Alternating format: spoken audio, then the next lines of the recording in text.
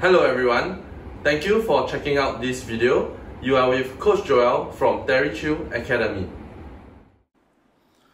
Right now, we are going to solve this question together. For this lesson, we will be tackling another pattern question. Okay, so let's get to the question. So the question tells you that there's this long sequence below. How many digits have been used all together? Okay, how many digits? Okay, so let's look at the pattern and break down the pattern. So you'll notice that there is 1, 1. There is also 2, 2s. Okay, there are 3, 3s, 4, 4s, and all the way up to 10, 10s. Okay, so actually, how many digits have been used over here? You'll notice that this is just 1 digit. Okay, how many digits have been used over here? This must be 2 digits as well. And the third one, you'll notice that you will also have 3 digits, right? Okay, because 3 plus 3. So you actually notice that this is a simple pattern, okay, which is just 1 plus 2 plus 3 all the way.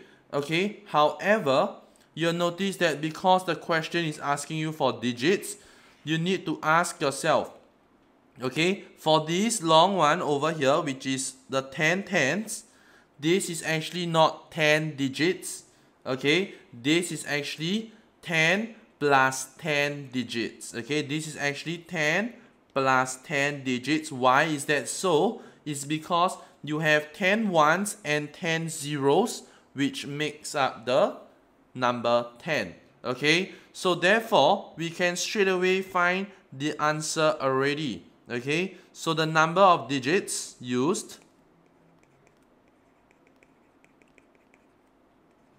okay, this is simply equals to 1 plus 2 plus 3 plus all the way until 9, okay, because 9 is still 1 digit, okay, and when we plus 10, we have to plus this over here, which is plus 10 and plus another 10, okay, and from here, you'll be able to solve it straight away, okay, using some sort of Gauss method, okay, or some will know it as the rainbow method, okay, so you'll notice that 1 and 10 will give me 11, 2 and 9 will give you 11 as well, okay, and you actually have a total of 5 pairs, okay, within from 1 to 10, which means your total number of digits used is simply equals to 11, which is the sum of the first and the last, times the number of pairs, which is times 5, but you still have to plus the last guy over here, which is plus 10.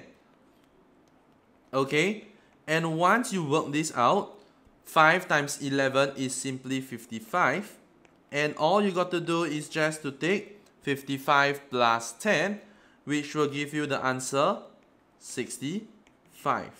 Okay? Thank you for watching this video. If you would like to learn more from these tutorials, please smash that like and subscribe button.